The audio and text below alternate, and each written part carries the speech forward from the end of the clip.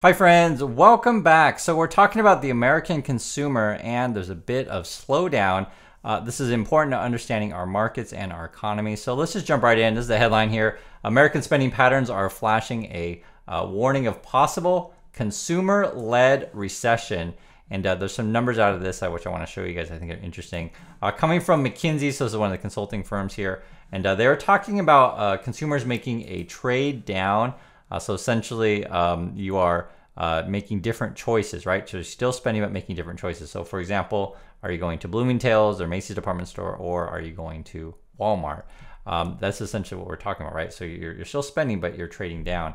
And it's interesting, they actually give some specific numbers on this, on percentages. So remember, a lot of people are trading down, and also too, how many people are cutting back or reducing spending. So it says here, 37% of consumers said they are tended to reduce their spending on takeout meals, right? So on takeout, 35% said they intended to spend less at sit down. 30% said they're spending less on international and domestic flights, and 32% said they would spend less on alcohol. So that's an interesting question, and I pose that to you is, are you spending less on alcohol and flights? Now, these kind of things here, though, I think reflects more the middle class, right? So lower class people aren't really like changing their habits on international flights, right? They're not going anyway. It's more the sort of the middle class that are thinking, okay, you know, maybe we're not going to take that trip over to Europe, etc. Maybe we're not going to go out to, you know, Asia, Australia, or whatever you're going to go, right? We're just going to go to locally. Maybe we're just going to go to Florida this year. Or for example, you know, people are like, hey, you know, I really like, you know, getting that delivery, but you know what, we're just going to drive to the grocery store and get food. And I can just tell you from, you know, our personal experience yesterday, true story, we were looking at to order a burrito and tacos because actually here in Busan, there's a really, really good Mexican sort of, how can I say, not community, but just what's the right word to call it? Just a lot of really good restaurants that have this kind of food. I don't know exactly why it's been trending lately. There isn't really a population of you know, Mexican people here. Just maybe it's Koreans have traveled to Mexico and like that kind of food. But basically, though, what I'm saying is that they raised the price recently, and so I literally decided just to go to the grocery store and get it. Before, I think we paid like 15,000 won, which is not huge or anything, but they raised it to 17, and you're just like, I don't know, you know, and I can go to the grocery store and get something for 10, right? So that's kind of the trade-offs that you have to make. And I think also too, this is interesting because if you're in the you know, upper class, you're still going international flights, you're still buying your luxury good, etc. Lower class, you know, you're still struggling, and you know, I'm just telling you how it is. And then the middle classes are the ones who are really thinking, okay, we're still spending, but we're cutting back. But a lot of people are trading down. The other thing is too is as well is delinquency rates are going up. So this is on your credit cards at commercial banks, and you can see it is in an uptick. The high, you know, in the recent decades would be more like the financial crisis there, but I mean, we're heading up. Moreover, people are cutting back on spending at the grocery store. I can just tell you, do you guys this? I always share the same thing, but you know, it's always good to share that we're all in the same boat. So for us, when we go to the grocery store, we buy what's on sale. It is what it is. So, you know, are we having chicken, pork, or beef for dinner? Well, it depends what's on sale, right? Sometimes we eat duck, right? That goes on sale. And actually, duck's pretty good. My wife likes duck. She always says it's healthier than other meats. You guys can let me know on that. For me, it's all good. I eat it all. I like lamb quite a bit, but they don't have it that often in the grocery store. And then when they do, it's kind of expensive. And now what's crazy, and I don't talk about the lamb situation. My understanding is like lamb is really cheap in Australia is my understanding. And so I don't know, because we get here in Korea, we get some lamb from Australia, but I don't know, we don't, it's not like super cheap here. So I don't know. You guys can try to explain that one to me. But in terms of grocery, though, I guess in the USA, people are buying less items. So that's what this chart shows you. And yes, it seems like a small downtick, right? But it is a downtick. Because, well, I got to draw that a little better there. It is a downtick there. Trust me, there. I can see it there, and you can see it. And it adds up over time. Moreover, this is actually a really interesting one for those of you who study economics and these kind of things. So this would be like a supply-demand curve kind of thing. Or actually, not supply-demand. This would be a price sensitivity curve. So this is how you look at this, and this is a downward slope, is when you increase price, so that's this side here, sales decrease, right?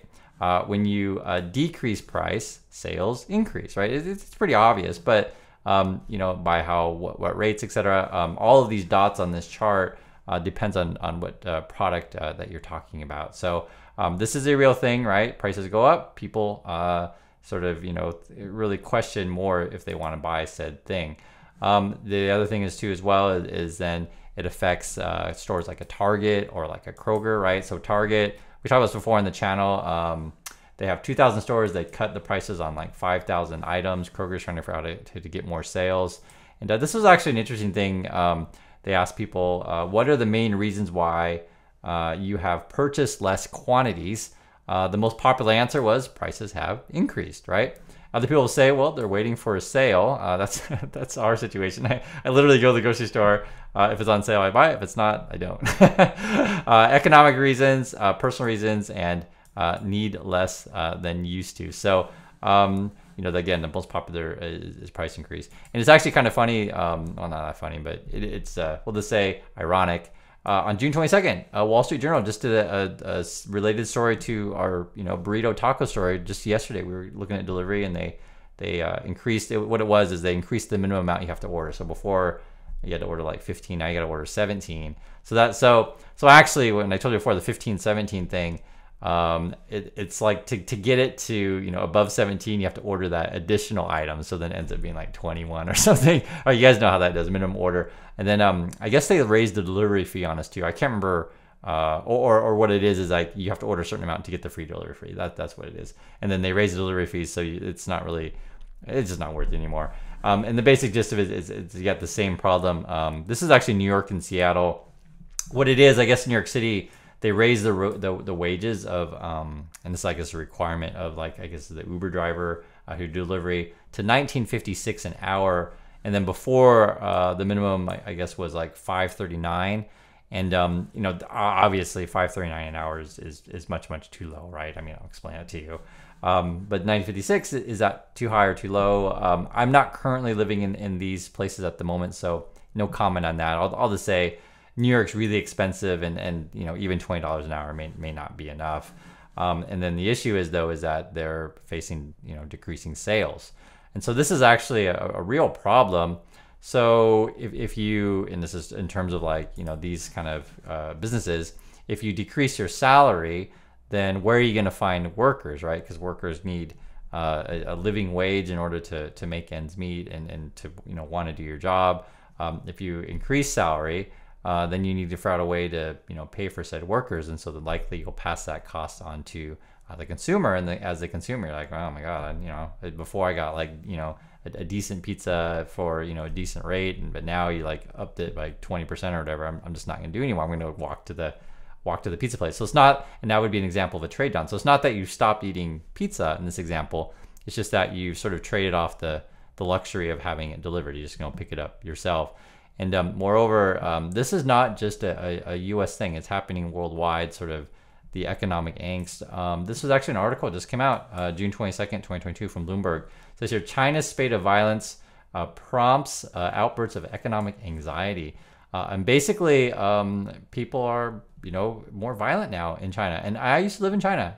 It's really, really, really, really, really safe.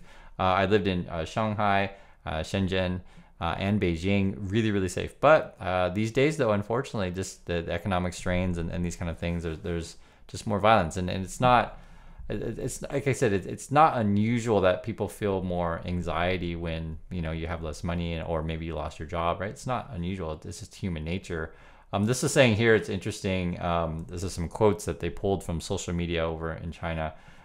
This is kind of like the equivalent of Twitter over there. It's called Weibo.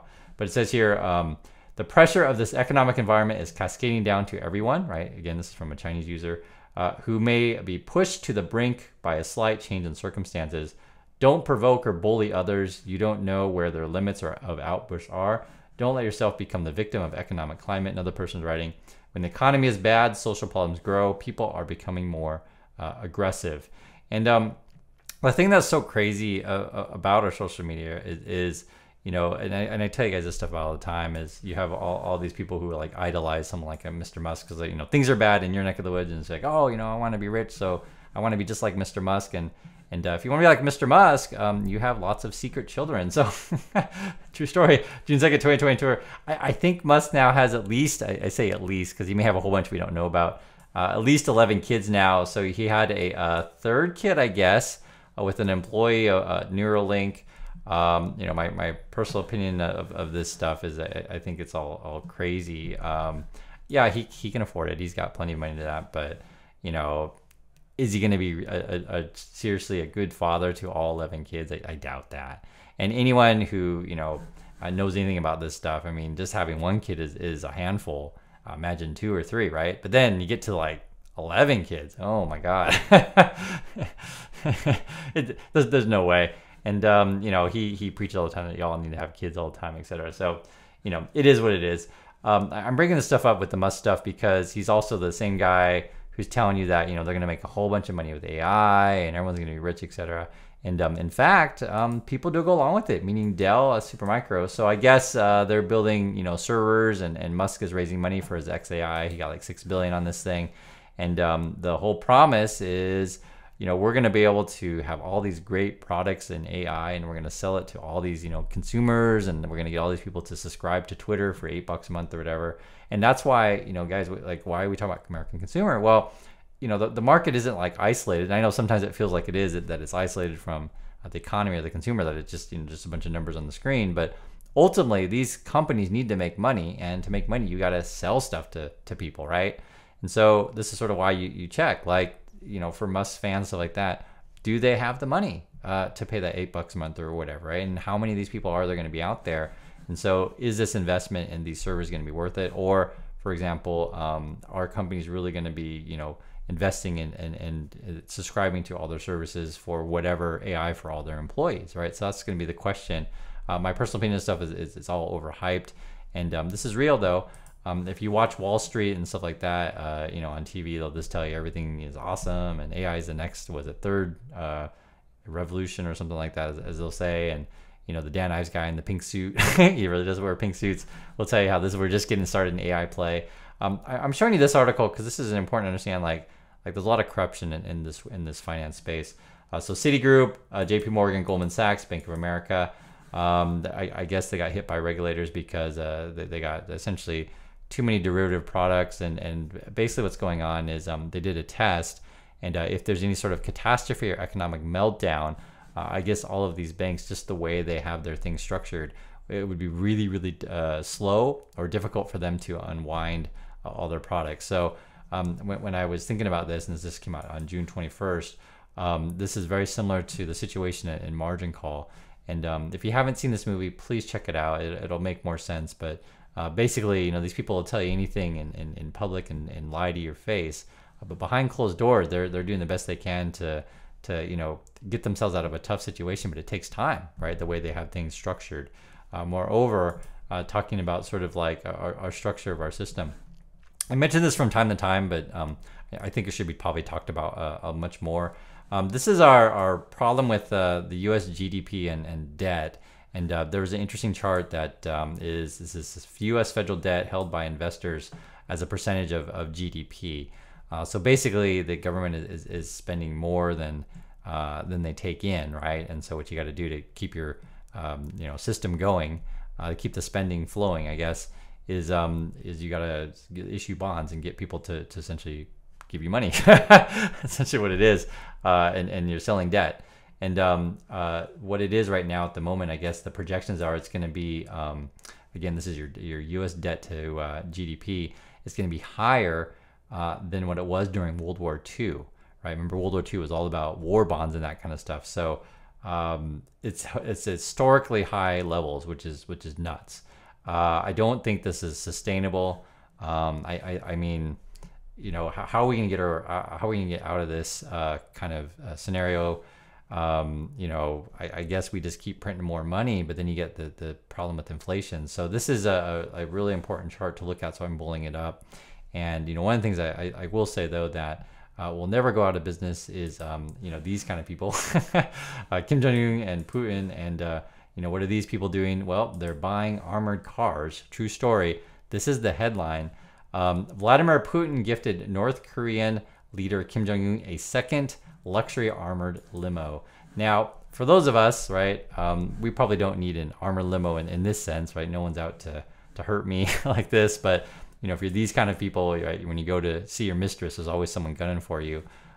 For you and you know, for me, our armored limo is just keeping a cool head and playing smart.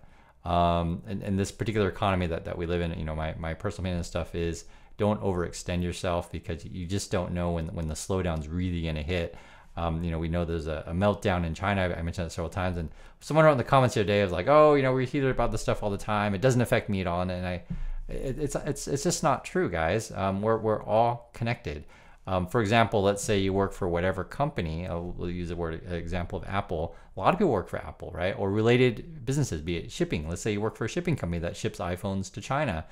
If people in China don't have any money to buy your iPhones, no money for Apple and no money for people who work in the shipping industry, right? UPS, FedEx, etc., or in the cargo industry, right? I just don't want you to guys think like, why are we talking about other countries? Because we're all connected. Or same way, if Americans, you know, don't have money to go to the grocery store and you're like a manager at Kroger, right? Something like that. You'll know it from seeing the numbers, right?